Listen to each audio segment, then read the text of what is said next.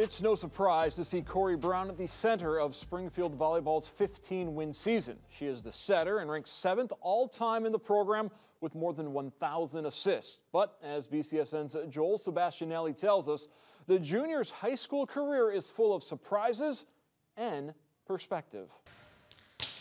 Just about everything Corrie Brown does exceeds what's normal. Her talent and everything she's overcome. Again.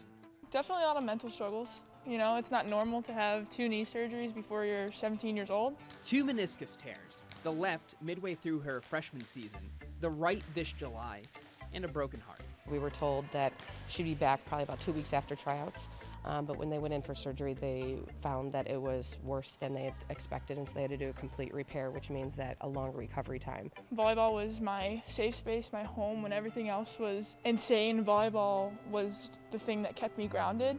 And it just kind of felt like that was ripped away from me in a matter of seconds. I was falling apart, crying all the time.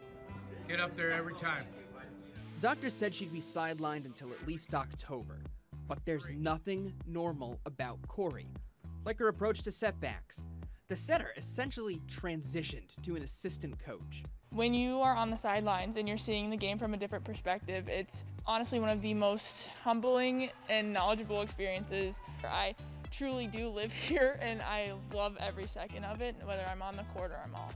An unwavering commitment to setting the Blue Devils up for success.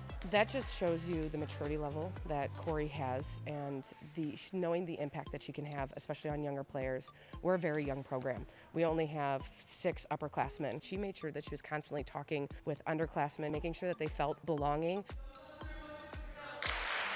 I've been there. I've made the mistakes. I've done just about every single thing wrong you could possibly think of. Being positive and having that understanding of, hey, you're gonna be fine. It's one ball, just move on, next play, and then seeing them come back and get back into it and be able to just regroup after that was something that's so powerful for me. For her teammates, too. She is literally the heart to our program, and you know, she just has so much fire and energy on the court, and without her there, sometimes it's not like we're a big family anymore because she's our missing piece, and with her there, everybody's a whole and we can be dominant together. And they are. Her recovery was quicker than expected. Returning September 13th, Brown immediately spearheaded a 10-game win streak, putting the Blue Devils on pace for their best season since 2013. Corrie's been, running our offense for the past year and a half, and her IQ is just beyond many players in this area. I mean, just her presence had a significant impact on the overall program. I just learned from my surgeon that I wasn't supposed to play till this week.